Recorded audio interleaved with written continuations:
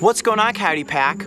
Right now we're in Costa Rica filming episodes at a location called Kids Saving the Rainforest. And today I'm at an animal that I absolutely must introduce you to.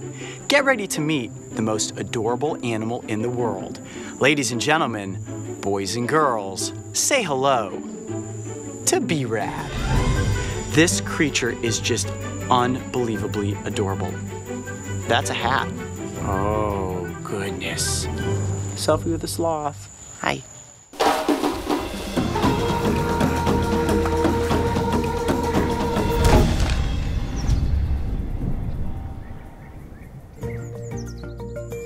Now, B-Rad is a baby three-toed sloth. Yeah, want to give me a high three?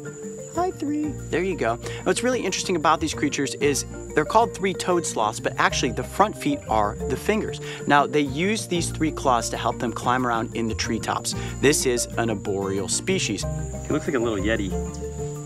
That's a hat.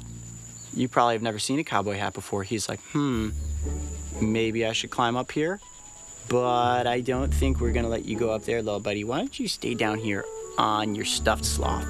Is that a sloth teddy bear? Yeah, this is a stuffed sloth, a plush sloth, and a real sloth.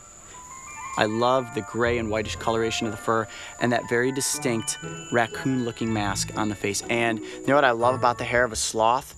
It all kind of grows from the sides backwards, and that's so that when they're hanging upside down from tree limbs, if it rains, the water runs right off of them. You see that? It's like all grows up towards the spine instead of the spine down. Now, B-Rad is smaller than most baby sloths, and the staff here at the sanctuary believes that he may have been malnourished when he was out there in the wild, and it could be part of the reason that he fell out of a tree. Fortunately, he was brought here to the sanctuary, and they're going to provide him with all the nourishment that he needs so he can grow bigger and stronger and eventually be released back out into the wild. Now, baby sloths make a really interesting noise, and B-Rad's not making it, but they do go.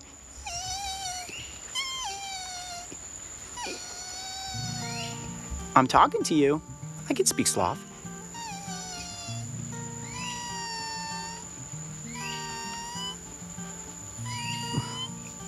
Yeah.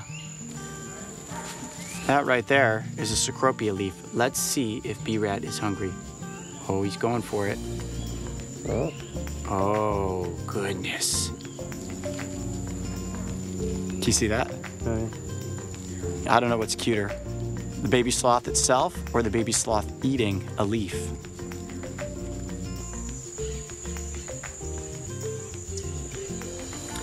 Now, sloths have a very specific diet.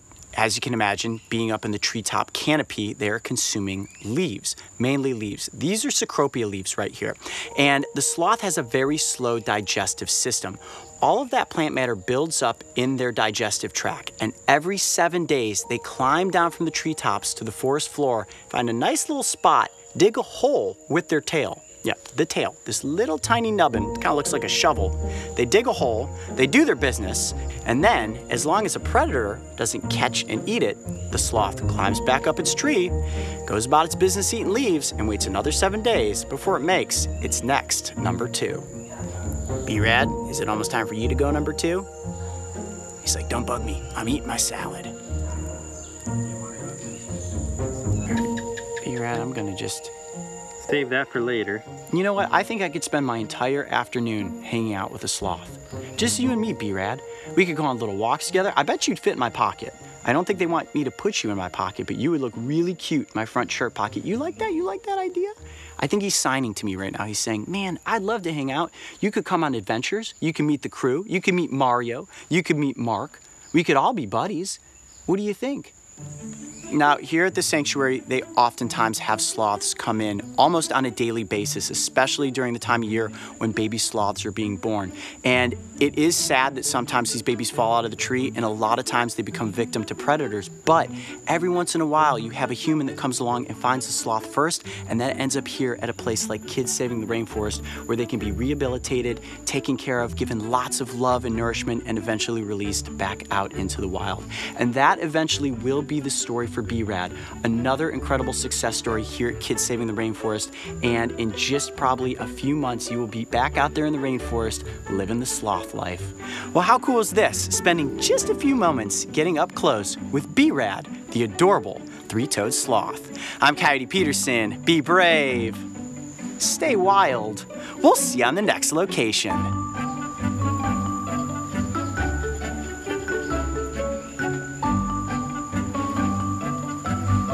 Oh, look at that yawn. Who's ready for a nap? If you thought B-Rad was adorable, make sure to go back for a double dose of sloth cuteness as I compared the three-toed and two-toed sloths. And don't forget, subscribe so you can join me and the crew on the next location.